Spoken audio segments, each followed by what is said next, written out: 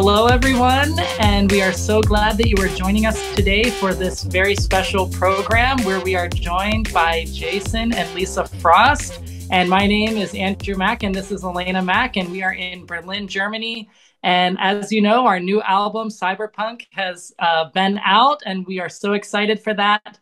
And some of the themes with the album pertaining to the digital realm and being stuck inside of digital devices in the digital world and breaking free from technology. So many of the themes overlap with a book that Jason and Lisa have written called The Glass Between Us. And so we're going to be having a conversation with them today about their book and hearing from them. And so we are just very excited that they are with us on this program today. So welcome. Welcome. What an honor to be here. Thank you for the invite. Such an honor to be here. And of course, I couldn't say no because Andrew did pick me up at the airport before he even knew me. I think it was like you had to get up at what, 3:30 in the morning to take us to our 5:30 a.m. flight. Because all of our stuff couldn't fit in one car. Was that? Oh, no, we didn't have a car. We did. That was the problem. We didn't have a car. So Andrew rescued us. I remember, and that's actually where I first was able to meet you and hear about the work that you are doing and to find out about the book. And I read the book and it was so impactful. And that's just why we knew we need to talk with you and share about that to all of our listeners and our audience. Oh, man, it is total honor. Thank you so much for having us. Well, let's just get right into this. And my first question, and we can open this up, and maybe you can also introduce yourselves a little bit if there's anything you want to share about yourselves. And then what would you say is the motivation behind writing this book? And tell us a bit about the book. Yeah, I can go ahead and get started. Yeah, go for it. So we both worked with kids. Actually, it started out in Germany. Then we ended up also working with kids in the United States because we are actually a German-American couple. Mm-hmm. And when we were working in the school system, we're like, man, this glass that we are talking about in our book, the glass, the devices in their world is totally impacting them. And I remember a moment where I was meeting with a couple of students, and it was pertaining a sexting issue where somebody had sent an intimate image and then it got passed around the school. And then I found out that girl was actually suicidal. And I was like, oh my gosh, like, is this because of digital media, or is this because she was already having mental health issues? And I realized this issue is so much more than just a few pictures on a screen. And that's what really brought us down the rabbit hole, if you could say, of the next 5 solid years of research. It took us about 3.5 years of researching for the book. We wanted, whenever you talk about kids and sexuality as a major part of the theme in digital technology, everything needs to come from a foundation of truth. And even though, we know from a biblical perspective what a lot of the answers are, we wanted to share with the world what we call God's design and share more about how this is affecting childhood development and where it's leading to, and how we can take a stand right now to raise up this generation to be one of the most successful and powerful generations of our age. So that's really where it all came from. And we ended up studying. I did my master's in international law with a specific focus on children's rights. And which the master thesis laid the foundation actually for the book. And we combined all of our stories and all of our experiences working with kids with this underlying rock solid foundation of research, which then led to the foundation of our organization, Wired Human. It's a nonprofit that stands to protect kids from online exploitation and to give parents and schools tools to raise up this generation successfully in the digital age.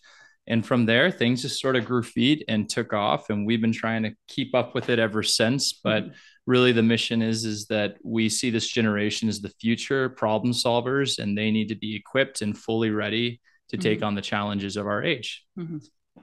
Wow. I mean, that's really great. So where are you actually located now doing this work mainly? I mean, I know you're in the US and also Germany, but you are coming back to Germany now, I think, is what I understand. Yeah, we do a lot of traveling. So the nonprofit is based in Nashville. Mm-hmm. We are expanding the work into Germany as well. As a German American couple, it's something that has always been in our heart and was actually Mm-hmm. founded into the DNA of the nonprofit when we registered it.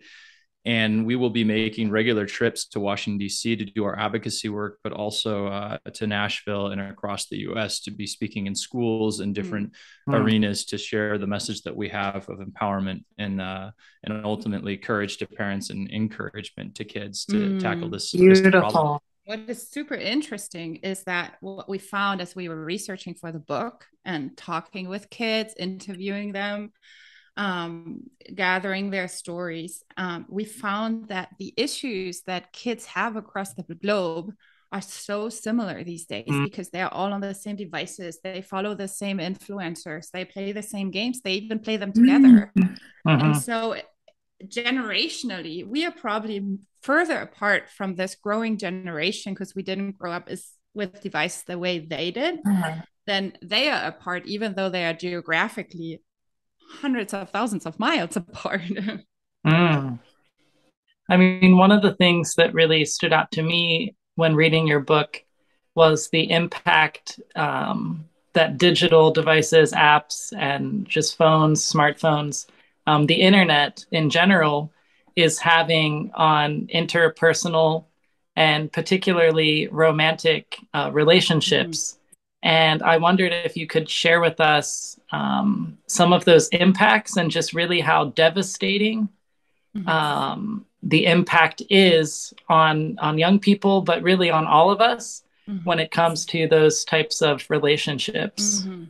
I actually just had two stories pop up in the last couple of weeks with some parents that represents thousands of other families out there that I would like to share because I think it highlights this. And one was a dad that talked about his son that was in a romantic relationship online with a girl. I believe the son was between 14 and 16, somewhere in that age category. And he had grown in a relationship with a young girl. And after a while, she actually sent him a nude, which is very common in our day and age, and said, "What do you have for me?" And in that context of intimacy that he had developed over months, he felt safe enough to send something back to her.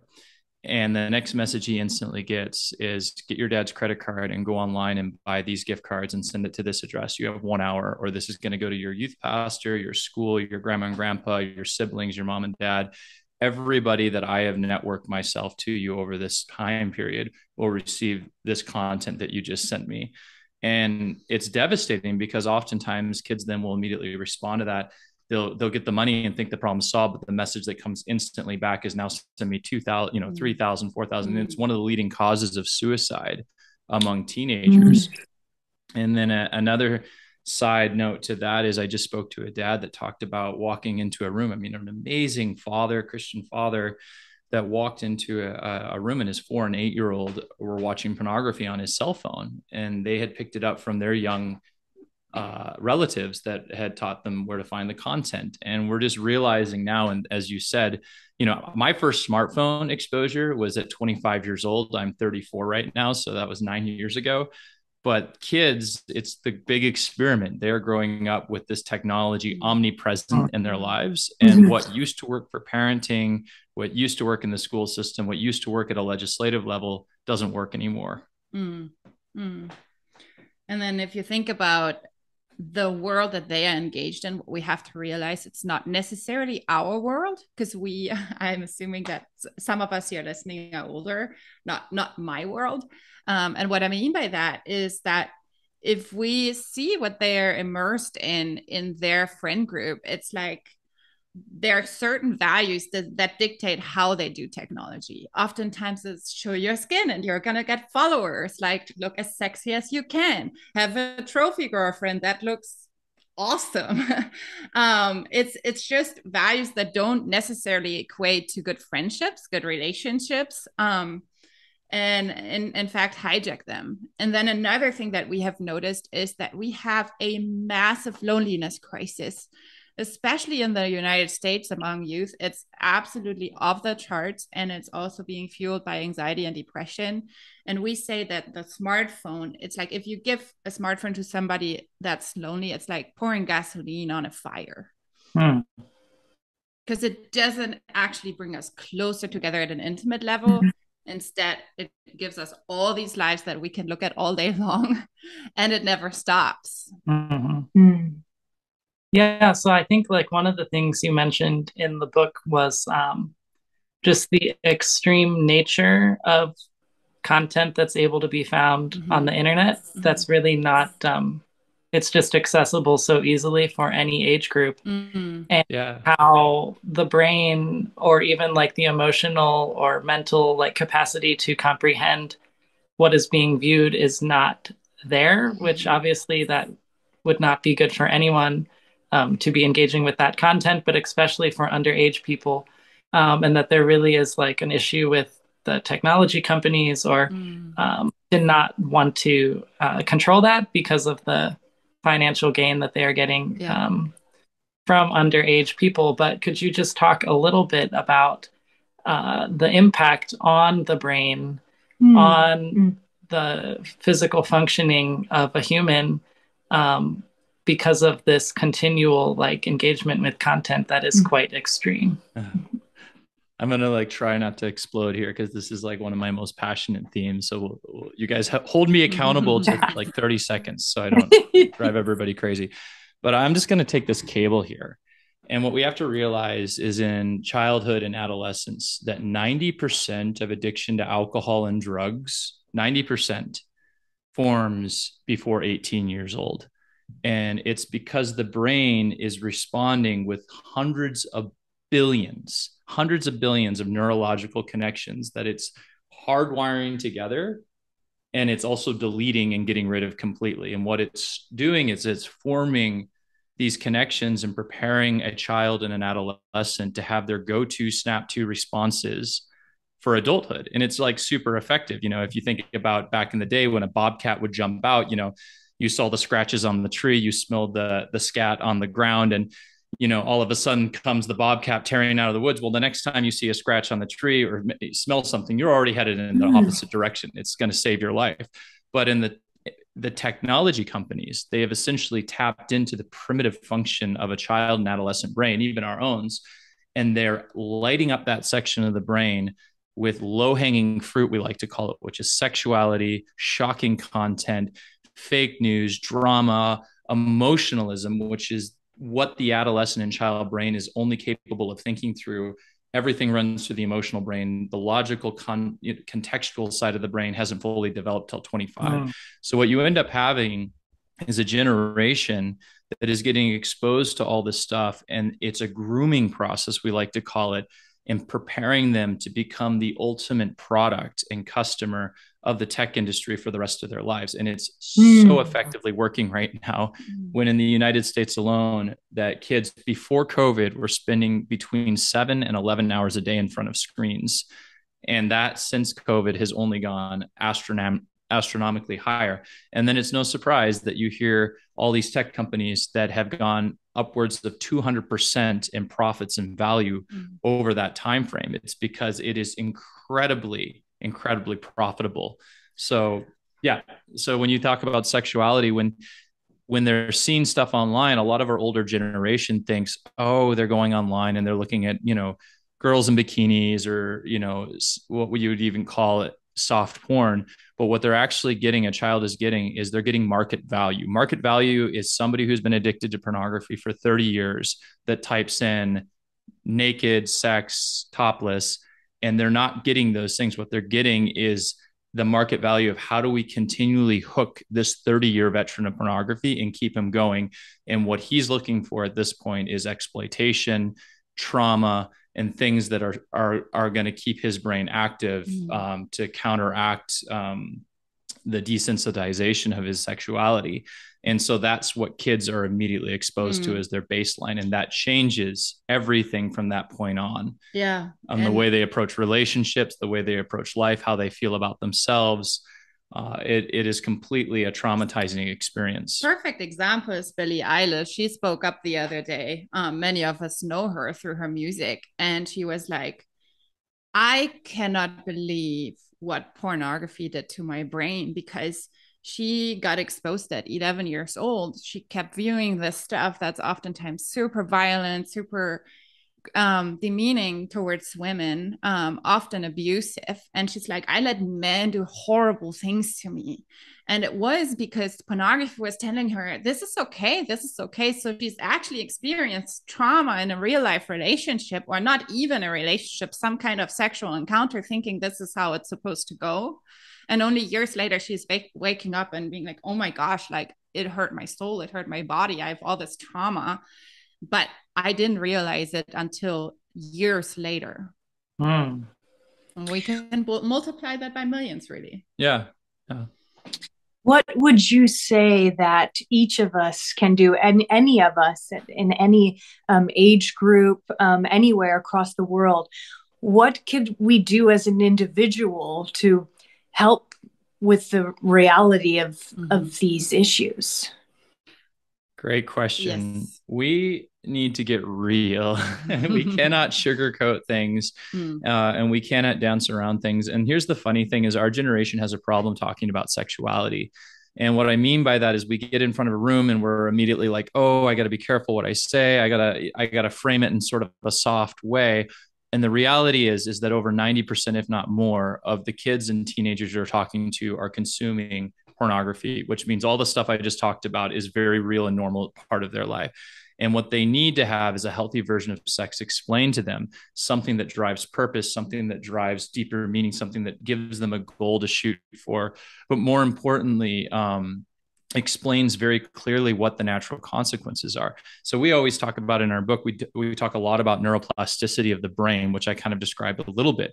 But ultimately where that leads to, we interviewed Gabe Deem. He was on the Oprah Winfrey Show. He did interviews for Cosmopolitan, and he was in this position because he was a young guy in his early 20s that had been watching porn since he was 12 or 13 years old. And by the time he was a young man in college, he was completely incapable of having sex. He couldn't have an erection. He couldn't have any functionality of that part of his body didn't work. But if he touched a laptop and opened up the screen, he instantly got an erection. He was instantly capable of entering into that intimacy, but with pornography. And he realized in that moment, and the story is actually really beautiful because where it ends is he realized porn blew up his life. It screwed it up, and he went on a journey and found hundreds of thousands of men in the same boat as him, started an organization to get healthy, and brought all these men together to start talking about, hey, we got to start fasting pornography. And over 2 years of fasting for him, he said he was probably the most severe case you could have found. He ended up breaking his addiction to porn, marrying a gorgeous woman who's the love of his life, having children with her, and living out the best version of his sexuality possible. And he said, I went from being this, he called himself, I was trying to become a sex god, and I ended up becoming a libidoless zombie. And I thought that was a great way to put it. And he brought himself back to restoration. So when we talk to kids, and I love what Gabe does, he walks into a room and he says, hi, my name's Gabe Deem. A few years ago, I used to have a limp noodle and had no ability to experience sexuality at any capacity. And here's my story. And this is how I got healthy. And I think there's something very motivating with kids and family when we say, hey, I'm not telling, because a lot of our parents, at least in my generation, grew up saying, don't do it because it's wrong. That doesn't really work today. You have to say, don't do it because this is what design looks like. This is why God loves us. This is where he wants to bring us. This is what healthy sexuality looks like. This is what love in a context of relationship looks like. And this is, more importantly, this is what you're fighting for. It is a war zone out there. And if we're not preparing our kids to put on the armor, we're not preparing them with the realities, then they are going to go and they're going to get blitzed by an enemy they didn't know existed. So we have to be really real and clear about what we're talking about with our kids. And earlier is always better. And there's definitely different ways you can talk about it between ages, but that would be the most important thing. And we have a model that we call less later limits. So what we have to realize is tech, right? This is an amazing tool, and it's also ridiculously omnipresent. So they will have it around friends, they will have it in their schools, they will have it on their walk to school, they will have it everywhere. So we can't control their world. And that is why what Jason is talking about, digital mentorship, is so important. And we owe that to our kids. And oftentimes as parents, we are so on the spectrum of either feel like, oh, this is freaking me out, or it cannot be that bad. And we're on that other end, because either way, it's overwhelming, right? And we didn't want this world to look like that, where there are no boundaries online, where kids are not protected. But it's their reality. Like, they are in Las Vegas trying to figure out their way back home, and they are getting a little lost at times. So the sweet spot is the digital mentorship spot. It's the spot where I'm like, I trust you even when you go online, but we also have to put some healthy boundaries around it. So before we give anybody, a personal device, we need to prep them. We're like, okay, we'll do it slowly, we'll do it in steps. And what we also have to realize is that kids, they respond through their emotions. So if a child has a phone in their bedroom at like 1 a.m, it's like, oh my gosh, I could look up all this stuff. But if we say, hey, in our family, we don't have phones in the bedrooms, and we as parents don't do it either, because maybe it will hurt our love life, as an example, right? It makes a difference. And that's where we have to say 10 conversations before 10 years old, at least, hitting on the harder topics. And then being there on their side as they journey into adulthood, and really taking time. There's nothing lost in introducing technology slower. There might be the discussion and arguments, but the kids that we talk to, they often look back and are grateful for the boundaries that they were once wrestling with their parents. Yeah, and that's really the core of what's at our book, is the what we call the RUM model. And I'm not going to get into it on this interview because it would take too long, but it's relationship, understanding, mentorship, and boundaries. And it's a journey we walk parents through, we walk teachers through.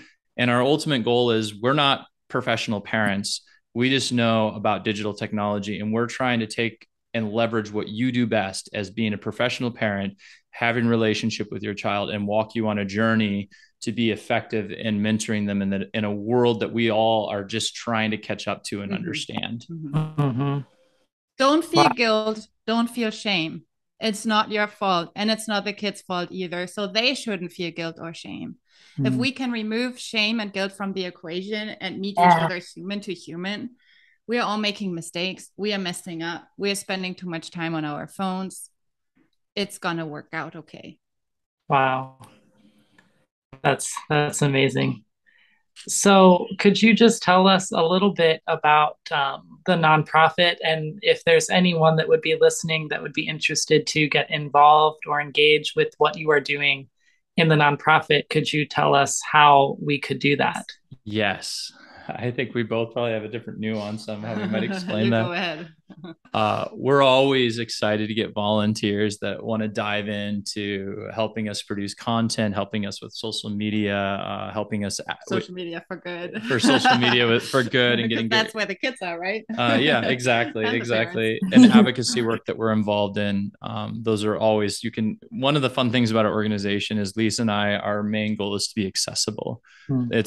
We see ourselves as really servants in this whole thing, and we want to serve, and we want to come low, and we want to get underneath and support you and create a baseline. So just reach out to us. It's our first name, Jason or Lisa, at wiredhuman.org. And we would love to start that conversation, or just support you on your own journey. Let us know what you're dealing with. Let us know how we can help. But the organization really stands to protect kids. And we try to do it in a unique way, where it's not just about a list of rules and how to lock down all the phones and everything, but it really is through a mentorship mindset. And everything we do is centered around relationship and building a core, because what we really believe with the organization is that when kids are trained, when kids understand, when they know what their goals are, they know what the why behind what they're doing, is so much more effective to rejecting pornography than don't do it because mom and dad said it's wrong, or don't do it because it's bad. And so that really is the center of what our organization stands to do, whether it's through speaking, whether it's through the training material we're putting out. And then the other side is we really try to support legislative issues that are empowering parents, holding big tech accountable, and bringing a voice to children. And so we really feel that kids have a voice in this matter, parents have a voice in this matter, but really all as we hear is what big tech companies think about what should be done and how it should be done. And so our goal is to build a platform for kids and parents to stand on, lift them up, put them in front of politicians, put them in front of the world stage, and let them share their story, because they're the ones that are dealing with the pain. They're the ones that are dealing with the consequences. And they also know, parents know what they need. So do kids. They know what they need because they're in this world every day. And they're like, I wish I had this protection. I wish I had these things. And so those are the things we're trying to engage in as an organization to fill that space. Just to bring some hope too, we live in an interesting time where people are waking up, and we are seeing legislative change,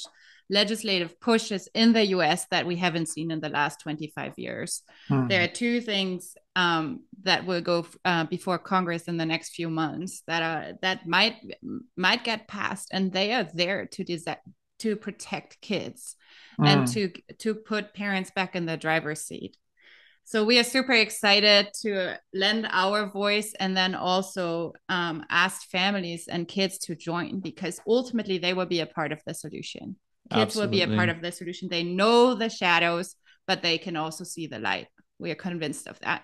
And the last thing I'd say, if you have a sphere of influence that you want to make technology a discussion in, we just had one of our core partners is somebody who has a sphere of influence in DC, and they're putting together a congressional roundtable to invite these kids that we're working with and from schools across the country to come and share their stories and share their needs. And that's really where we see grassroots change taking place, is people who have these influence, who have the sphere of being able to plug them into the voice of kids and families and have them represented in the decision-making process. Wow. And I think also on the website, there's like free resources and different content that people can download. Yeah. And there's also the possibility to order the book on Amazon, many different platforms. And so from myself to all of the people listening, I would definitely encourage you to check out their website. What is it again? wiredhuman.org. And on that note, free book giveaways are so cool. I'll leave it up to Andrew and Alaina to figure out how you guys want to do that. But just send us an address of whatever way you desire, and we'll send out 2 books. So give us 2 addresses and they'll show up at your doorstep. You guys decide how that's going to work. All right, well, get that moving. We want that message out there. Absolutely. And we are hoping to have the book in German at some point too. So yeah, so super. If you're a great translator in German and have more patience than we do to do it, we'd love to hear from you. House. Yeah. Oh, Jason and Lisa, we can't thank you enough for this time, and it's even just great speaking openly about all of these topics. It's really fantastic, and we're so excited for everything that you're doing, and we love you so much, and we're so thankful we could have this time together to share and talk. Thank you so much. Thank you. Yes, thank you. It's a privilege. We'll see you in Berlin sometime soon. Yes, can't wait. Bye. Bye.